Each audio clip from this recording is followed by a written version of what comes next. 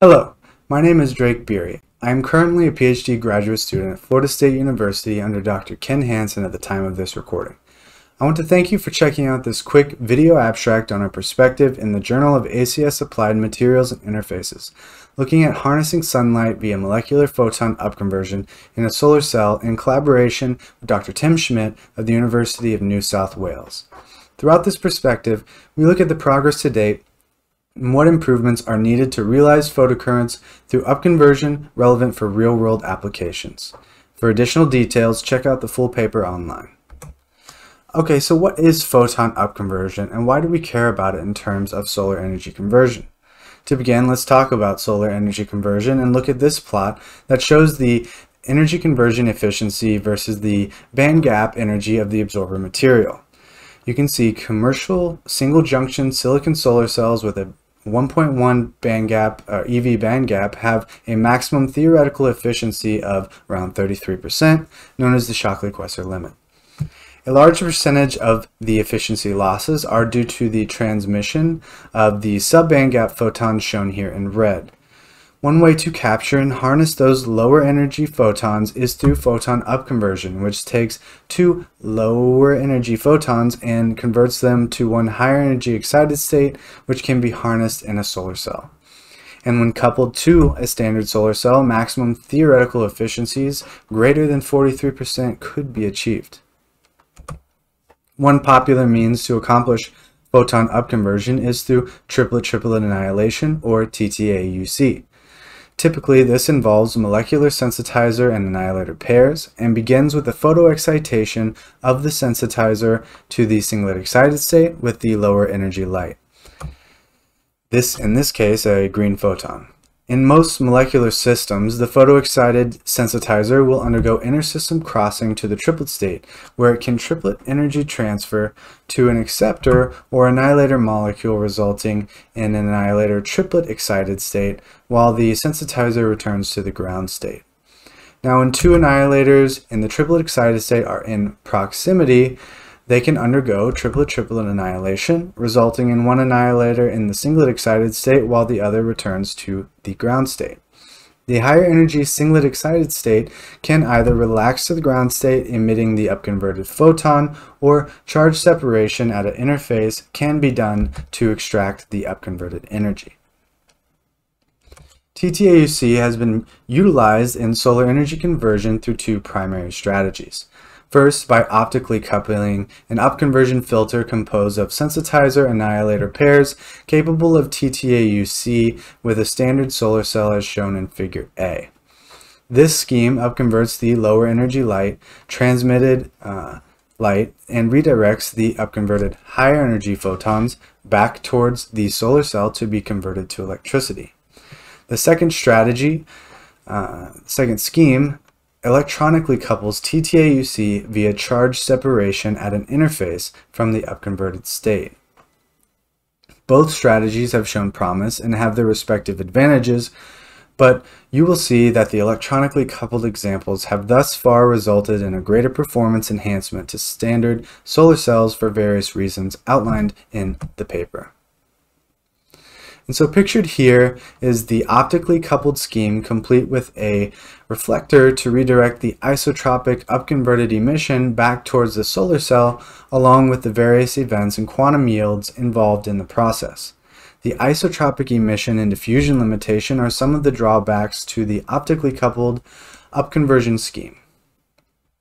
Next, electronically coupled schemes have consisted of three strategies, namely heterogeneous co-deposition and a metal ion linked, shown in figures A, B, and C respectively. First, the heterogeneous scheme consists of sensitizer molecules dissolved in the surrounding electrolyte solution of the solar cell, while the annihilator is tethered to the charge separation interface to extract charge from the upconverted state.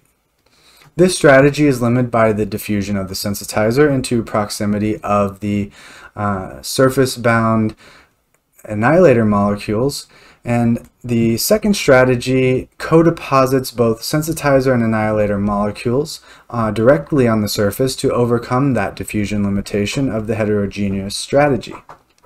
However, this limits the overall concentration or amount of both the sensitizer and annihilator molecules in the system.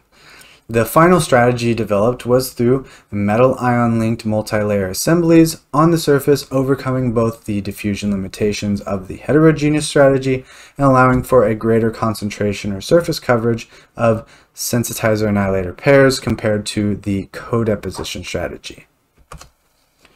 One final example of harnessing TTAUC in a solar cell discussed was done in organic photovoltaics, or OPVs, in 2017 that doped sensitizers into the annihilator layer.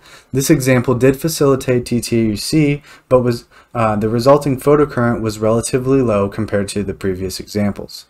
While there are some disadvantages to this strategy and much room for improvement, this architecture has some notable advantages as well, both of which are outlined in the paper. The progression in the upconverted photocurrent density, or JUC, produced to date under 1 sun or AM 1.5 solar irradiance is summarized in this figure, with each number in brackets representing the reference number from the paper. The gray spheres represent the optically coupled schemes, while the red spheres represent the electronically coupled. The two regions shaded in blue represent the device relevance and device impact thresholds. Between 0.1 and 1 milliamp per centimeter squared is considered the photocurrent necessary to be of any significance to current solar cell devices and overcome power conversion efficiency uncertainties.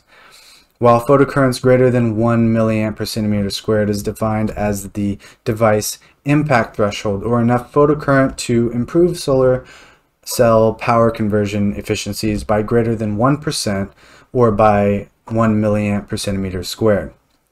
Although the latter threshold has yet to be breached, an uptrend is observed throughout the years since the first example in 2012, with the best performing device to date being an electronically coupled metal ion linked tri-layer integrated TTAUC solar cell that achieved roughly 0.3 milliamps per centimeter squared in JUC.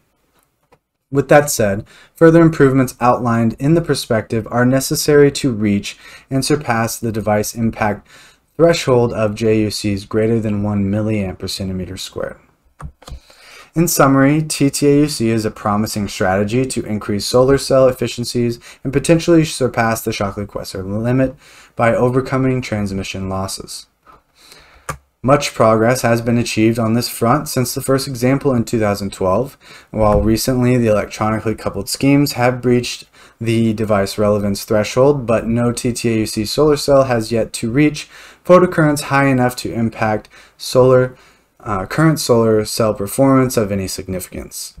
With that said, many improvements are needed to reach JUCs of greater than 1 milliamp per centimeter squared and increase current solar cell technologies' power conversion efficiencies by at least 1%. Finally, I'd like to thank both Dr. Tim Schmidt and my advisor, Dr. Ken Hansen, their funding agencies, the Australian Research Council, the National Science Foundation, and Florida State University. You can find this publication and many more at our website linked below or through the ACS website. And feel free to follow us on our social media at HansenFSU if you like pretty science photos. And thank you all for watching.